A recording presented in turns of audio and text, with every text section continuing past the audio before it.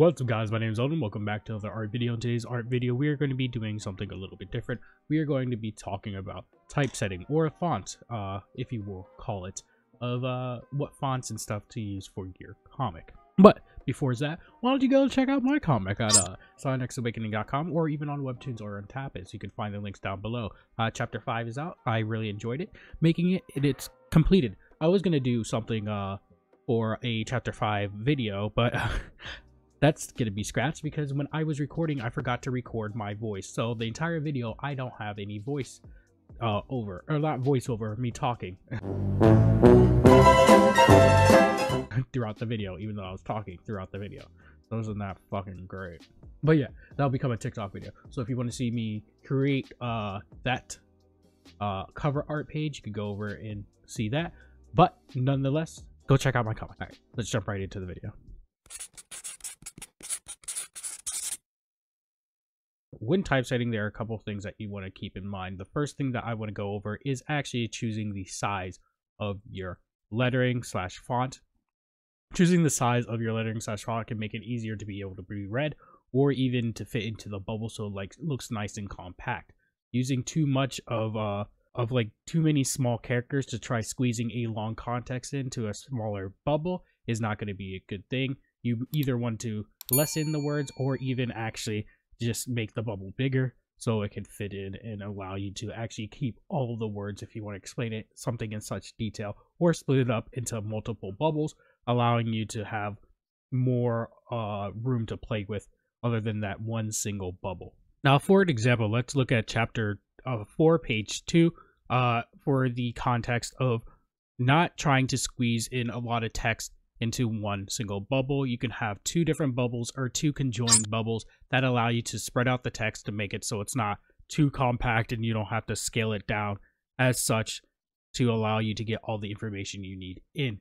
So if you have your text scaled down too much, you can actually cause it to be too hard to actually read. The main reason for that is that scalability. When you are making a comic, you have to keep in mind that online, on the computer screen, on whatever screen someone's using, whether it's a phone, computer, or even their television screen, they will have a different scale on which they are able to read said text. And different phones and different stuff like that have a different amount of pixel density to allow you to read said text. So you want to make it so that it isn't tiny text that they are having to try to read because of that scalability. You want to have some nice juicy text. You don't want to have them too big, you don't want to have them too small, but you can find that nice medium.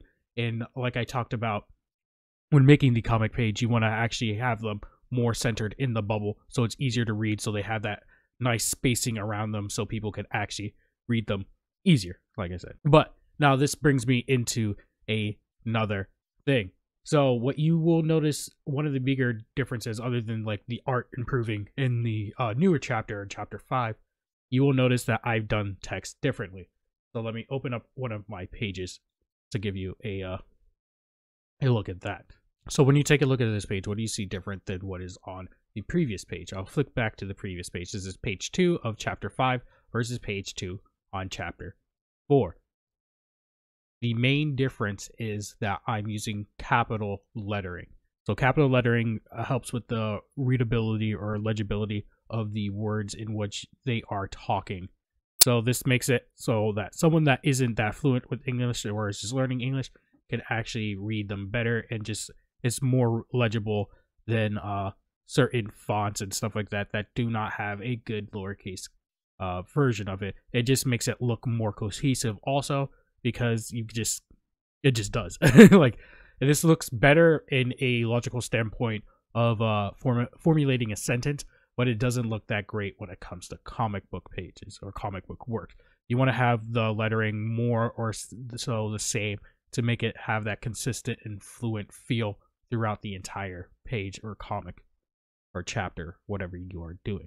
Another thing I want to talk about is actually going to be the legibility of your words. So legibility, like I said, does pertain to the sizing and how they look going across the screen, but it also pertains to how they pop off the backgrounds and stuff like that. So if you're adding text over certain areas that do not actually need a text bubble, you want to be able to read them fairly easily. So for example, in chapter 5, page 13, you can see that there is text over these speed lines. So the text over the speed lines are able to pop out because I use something called an outline tool. So this outline tool enables you to have things pop out from the background, so it's easier to be read and it's legible. So let's, for example, I take away one of these outlines. Look how much harder it is to actually read said lettering because of the background being blended in with the text. This outline now gives it a better chance for it to be read and easier legibility to actually occur. Now, this isn't going to be the only example of which I use an outline. I actually use an outline a lot throughout the series when it's just text over a character or text that doesn't pertain to a bubble or confined to a bubble. For another example, we could check out another page. So over here in chapter 5, page 15, you can actually see the outline taking an effect here. There is more of a gray gradient background than a speedlines background or even a detailed background. Like, you can use it there also, but it makes it so this pops out more. If I take away the outline on this page, you can see that it actually is slightly harder to read on the gradient background. It's not as hard, but it especially is harder to read when it's going over the gun or the line art. It makes it so that it isn't as clear or legible, and you want to use these outline tools to allow you to make it so it is more legible, that more people can actually know what's going on in the chapter. If you don't have this, there's easily able to be confusion that occurs within the chapter or whatever form that you are creating whilst you are having text over a picture. Now, as you can see, I am using Affinity Design for these word things. You can still use Paint Tool Side 2 or whatever program you decide to use for word text.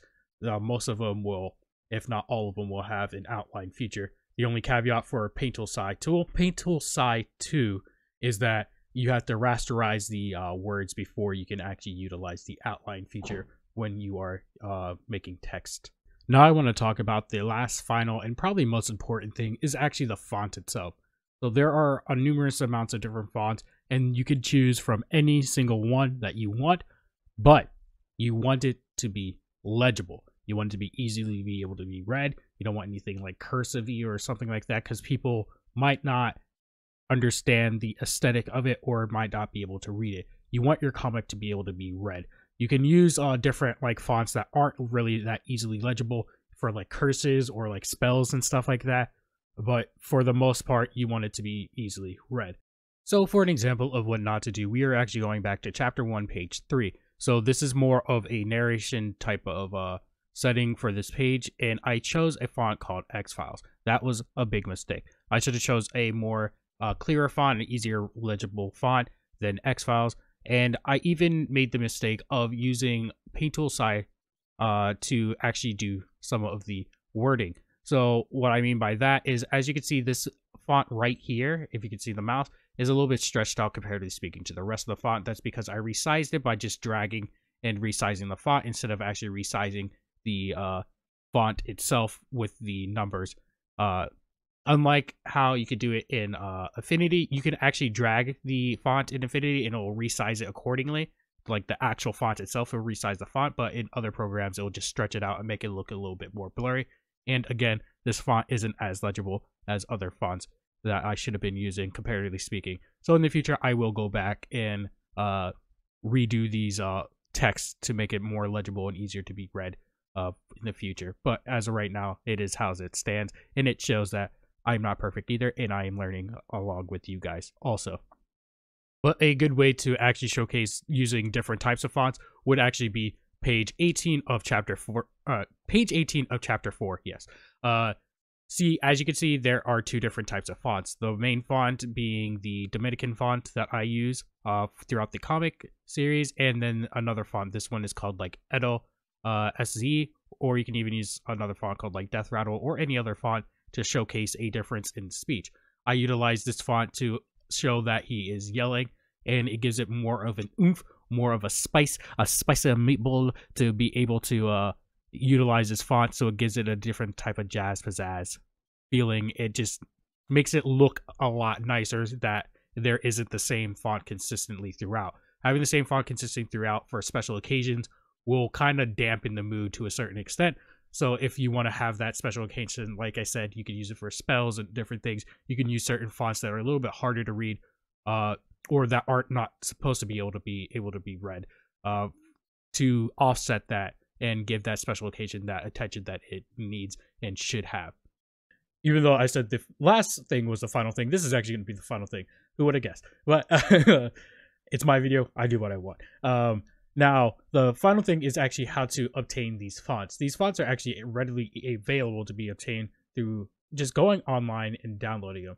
Now, there are sites that will charge you for certain fonts if you want to use them, and there are websites that will give you the fonts for free. So when you find a font that you want, you're just going to click the download or save as button, and it'll usually give you a zip file. Some might not give you a zip file, some will just give you the file itself, and you click on that zip file if it is a zip file or the file itself, and then you will be prompted with a screen.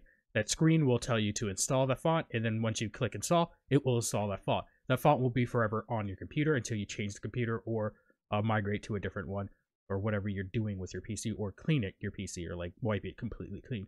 That font will be there for that duration. And you can actually change the font inside your programs and stuff like that to match that font if you really like it so much.